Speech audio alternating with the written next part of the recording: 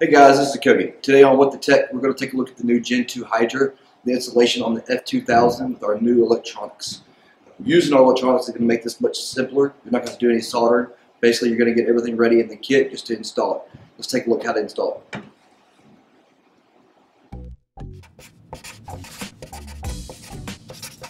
What the tech?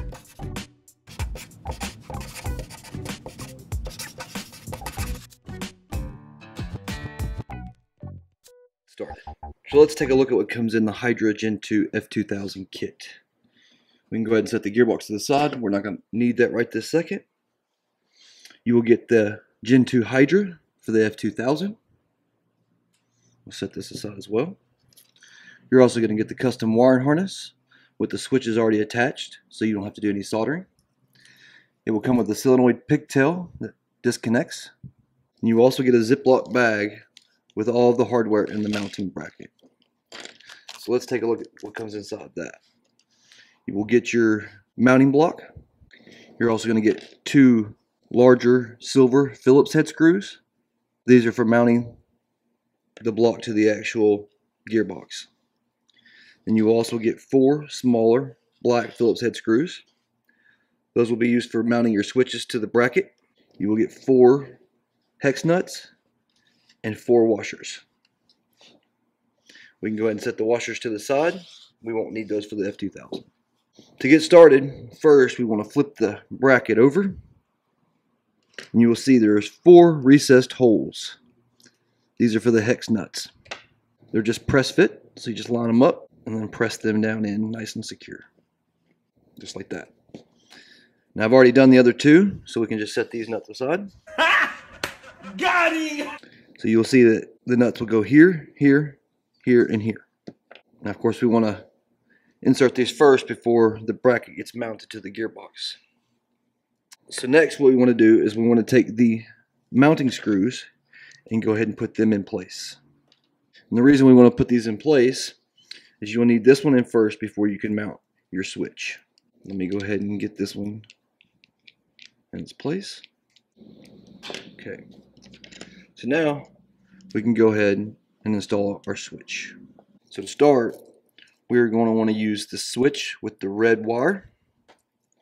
We're going to want to mount it right here with the arm facing up. So we can go ahead and take two screws, put them in the switch, and then we will line them up with the holes, and we'll secure them in place. Alright, so that switch is installed. Now the next thing we do before installing the next switch is we want to go ahead and mount it to the gearbox. So let's go ahead and grab that. We're going to mount it in these two screw locations right here.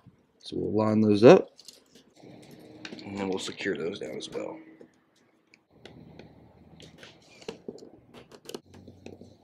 Okay, so now we have the bracket installed on the gearbox.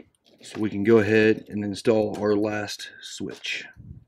We want to install this switch in this location with the arm pointing towards the other arm. So we can go ahead and put our screws in the switch, line it up with our holes, and secure it in place. Alright, so now we have installed the switches and the bracket to the F2000 gearbox. So the next step would be to go ahead and open your gearbox up and insert the engine inside. So we're going to take our pigtail solenoid lead off of the wire harness, and we're going to insert it into the solenoid of the Hydra Gen 2. We will place the Hydra in the correct position in the gearbox, and then we're going to route the pigtail down towards the bottom. So now we can go ahead and close our gearbox, just like so,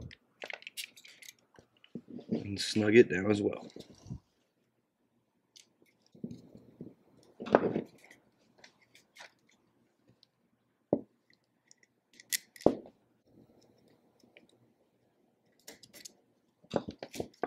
Now we have completely installed the Hydra Gen 2 into the F2000 gearbox along with the electronics.